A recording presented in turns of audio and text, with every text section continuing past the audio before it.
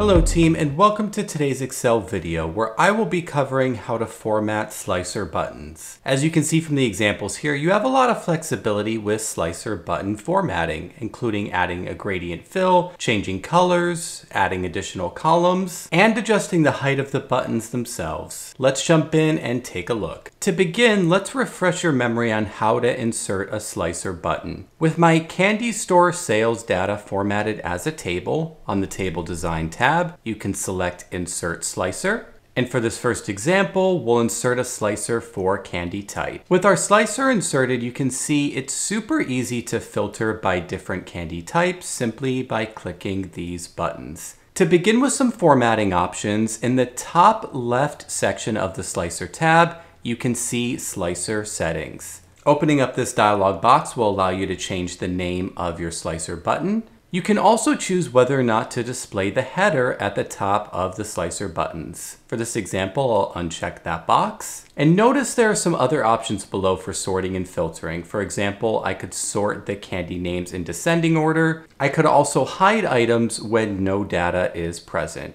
After removing that header, I'll just click OK, and you see the header has now been removed. In the middle of the Slicer tab, you'll see you have an option for slicer styles. If I expand this tab, you'll see there's a few different predefined options for light and dark, as well as my custom options I've created up at the very top. If I want to change the slicer buttons to one of the predefined options, I can select them, and you'll see it is updated. However, if I want to create my own style, again from that dropdown, I can select New Slicer Style. In order to easily locate the template you're about to make, you can name it at the very top. Then you have some options about which slicer element you'd like to format. For this example, I'll just select Whole Slicer and then click Format. On the Fill tab for this example, we'll give it a dark blue color, but do take note you have some other options as well. For example, if you go to Fill Effects, you see you can choose from a variety of gradient options as well as some other choices. Here, I'll click Cancel. On the Border tab, I'll add a thick black border around the outline. Then finally on the Font tab, you have some additional great options as well. You can change the font itself, you can change the font style, and change the size. So I'll select a font 10 size. For the color, since I have that dark blue background, I'll select white and click OK. After I click OK again, you'll see if I open up the Slicer Styles dropdown, I can find my custom template right here, Career Solutions, and apply it to my slicer buttons.